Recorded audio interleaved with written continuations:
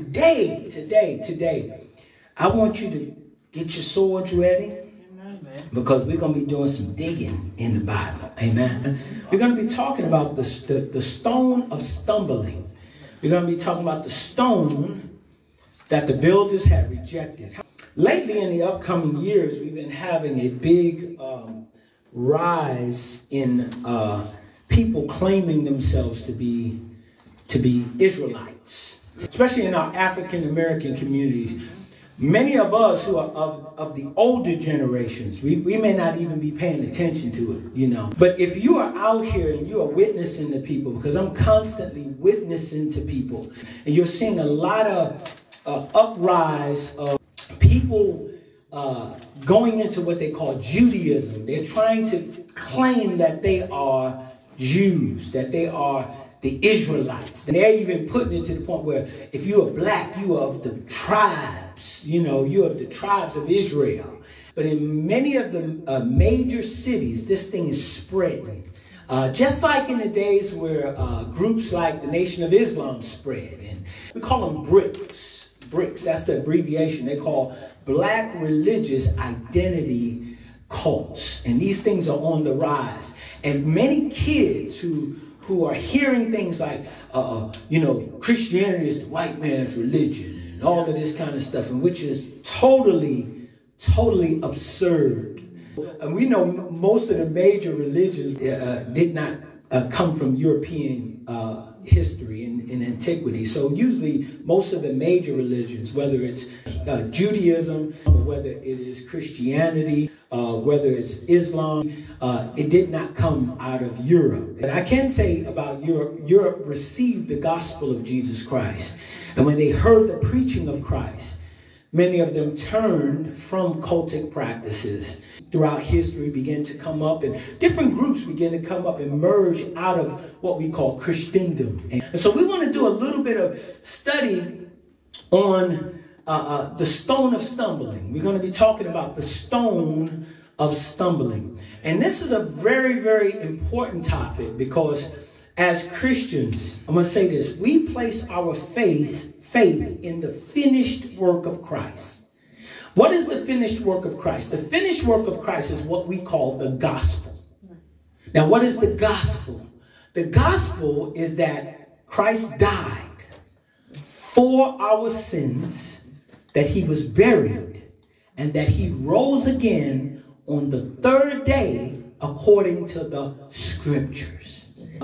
In Judaism, there was a promised Messiah that was going to come to reconcile the children of Israel back to their God. Amen. But when he came, guess what they did? They rejected him. Now, we do have what we call Messianic Jews, those who have accepted Christ. But I want you to understand, the majority of Israel as a nation, many did reject their Messiah. And because they rejected their Messiah, God grafted in a wild branch. And that wild branch are the Gentiles. That's us. Because I want you to understand who we are as believers. Because we're not under the law. We are under grace.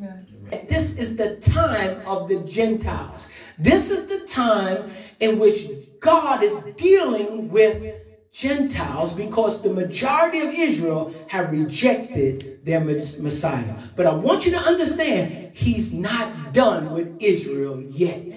So when you read the book of Revelation, it's important to understand, up to chapter 4, you see those 7 churches, which basically is a representation of all the churches. So in that, you're going to have different types of Christians. And that's in the first 4 chapters of the book of Revelation. But then after that, he deals with Israel. And you see the Antichrist do what they call the abomination of desolation in Israel. And he's going to exalt himself, and he's going to say that he is God. Then these great plagues are going to begin to happen. And we know those great plagues. God is going to start pouring out his wrath on mankind in that land because the land is a part of their covenant that he made with them. So when you read Deuteronomy 28, he says, if you obey my covenants, if you obey my commandments, talking to Israel, not you. We're Gentiles. We didn't even know nothing about this. Gentiles were a different group of people. So most people today, they try to mix everything in together. But when we read the Bible, we have to understand that the Bible must be rightly divided. Understanding that God dealt with Israel. God raised up Paul. Paul became the apostle to the Gentiles. And Paul began to spread the gospel throughout the world. Peter, James, and John, and all the other 12, they stayed basically in Jerusalem. People don't know that. So we jumble it all together. I want the church to be established in their faith. We walk by faith. We don't walk by the law.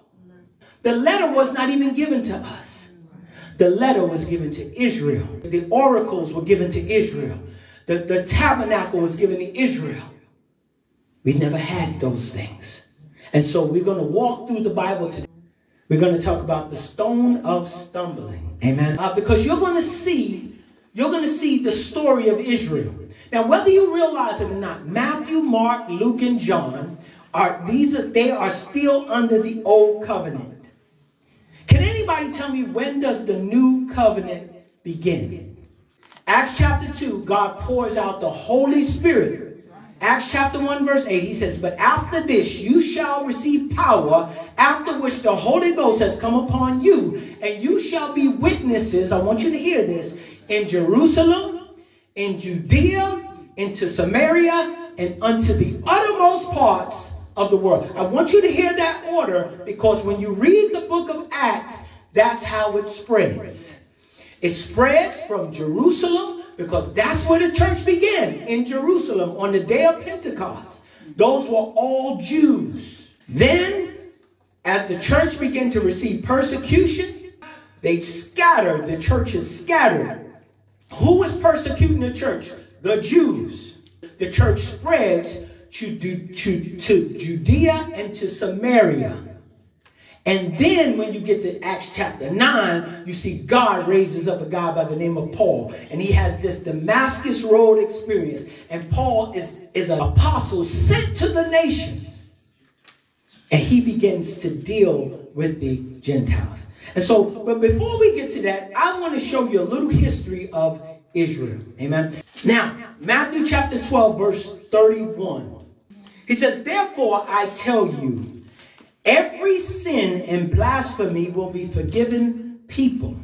He says, but the blasphemy against the Spirit, he says, will not be forgiven. He says, and whoever speaks a word against the Son of Man, he says, will be forgiven. Who's the Son of Man? Jesus. I want you to hear this. But then he says, but whoever speaks against the Holy Spirit will not be forgiven him. He says, in this age or in the age to come. Now, I want you to understand who he is talking to in this text. He's dealing with Israel here. Now, Israel, they have received the word through the prophets. They have received the word through the Son of Man, who is Jesus. And then God will send the Holy Spirit to Israel. And guess what they're going to do to the Holy Spirit? They're going to reject the Holy Spirit. This parable is called the parable of the tenants. The Jews, they're the tenants. They're the ones in Jerusalem. They're the ones in Zion.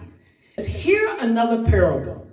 He says, there was a master of a house who planted a vineyard and put a fence around it. He says, and dug a vine press in it and built a tower, and he says, and leased it to tenants. So I want you to see Jerusalem. How many of you have seen them pretty pictures of Jerusalem with the walls of Jerusalem? And you see the temple, and the master built a city. And basically, his people are the tenants of it, the Jews. I want you to see this. He says, when the season of fruit drew near, time to get the fruit from the land, he sent his servants, he says, to the tenants to get the fruit. He says, and the tenants took his servants and beat one of them He says, and killed another and stoned another. And again, he sent another servant, more than the first. And they did the same to them.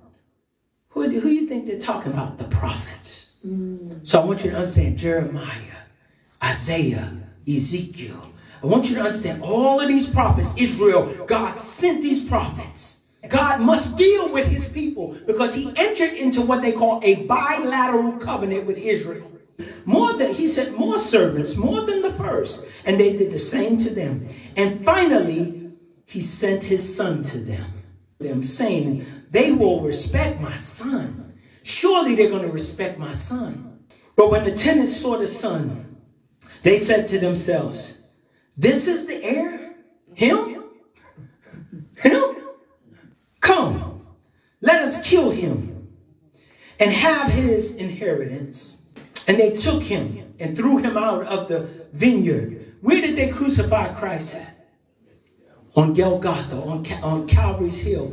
Out there, the skull of bones. They hung him out there with thieves. They took him out of Jerusalem. Do you see the parable? This is important, y'all. Because this is their history. He says, verse 39, and they took him and threw him out of the vineyard and killed him.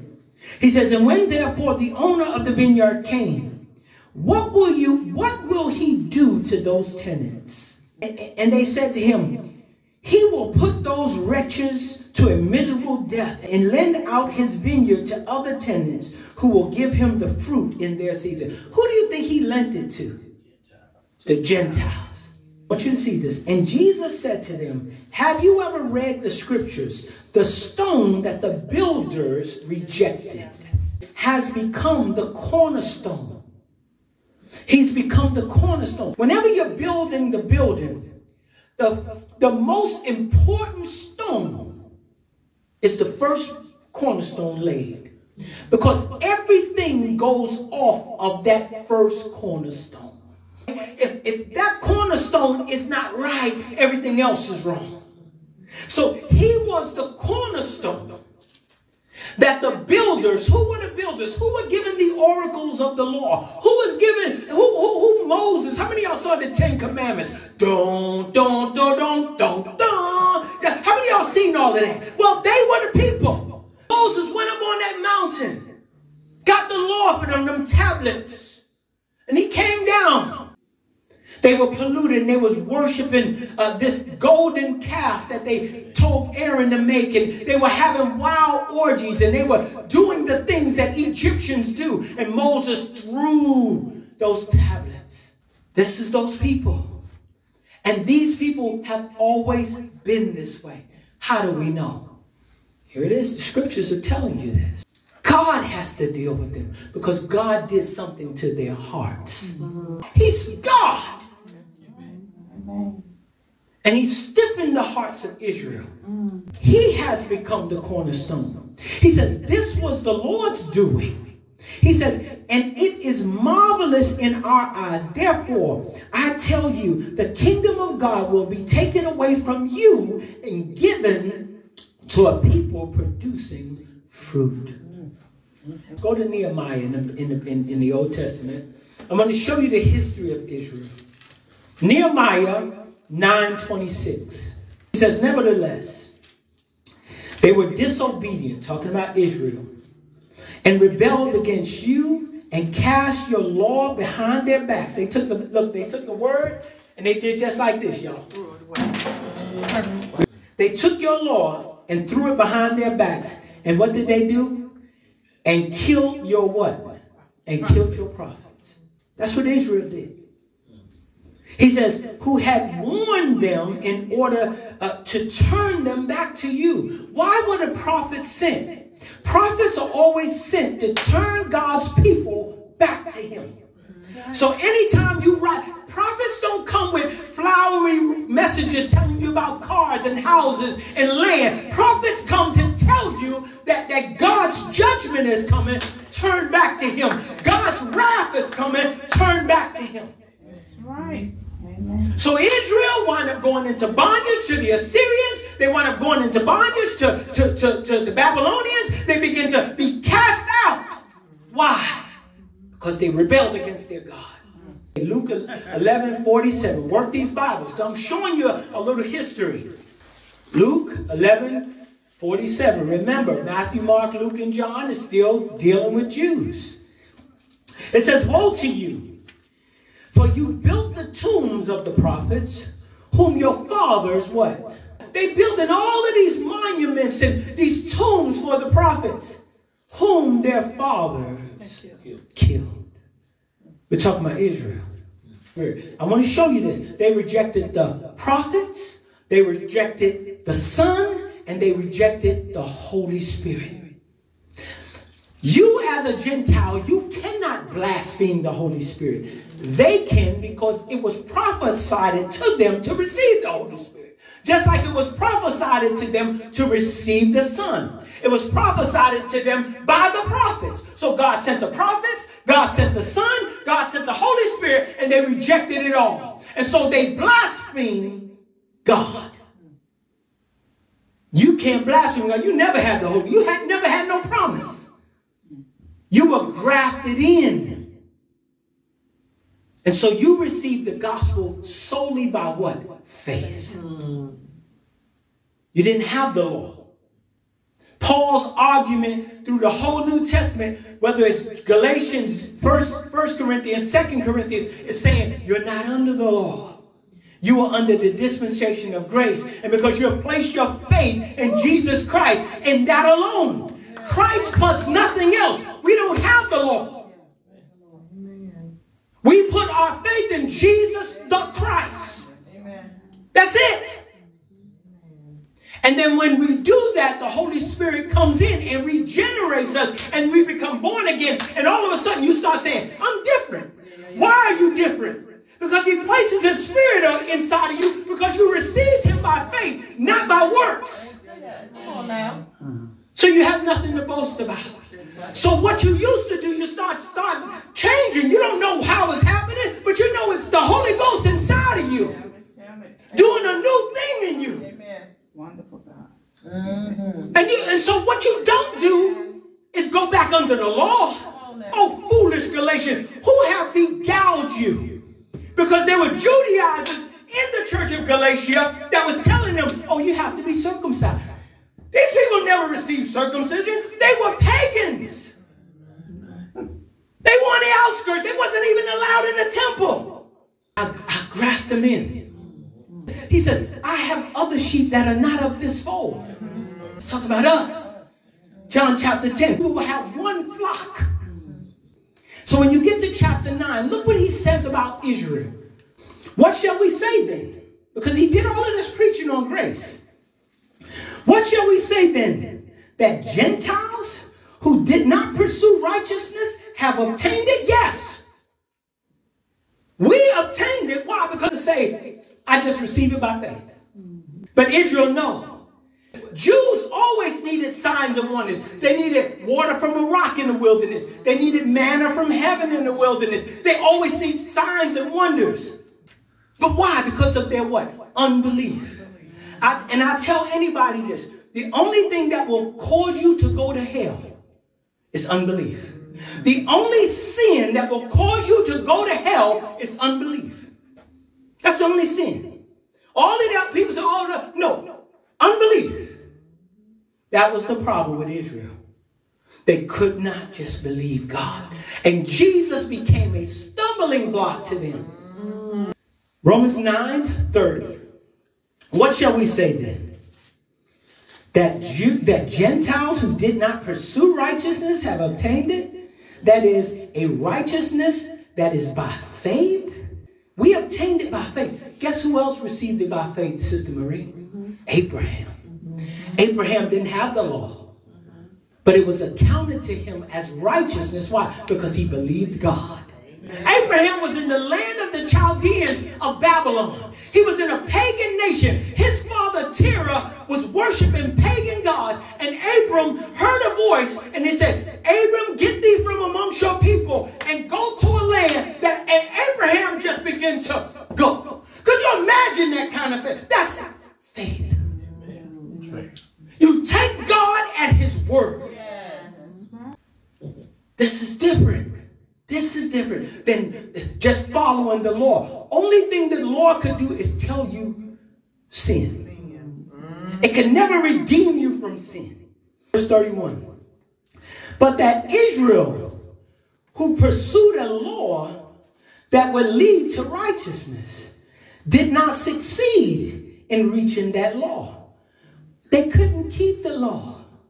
So here it is. They trying to pursue the law, and they can never keep the law. Because if you break one law, guess what? You're guilty of all the law. So they seeking the law, trying to obtain righteousness through the law, they can never get it. Look what he says. Why? Because they did not pursue it by faith. How many know this is sad? Yeah. And so God says, okay, Israel, I'm gonna send my son. Isaiah 53. He says, and he shall be what? Wounded for your transgression.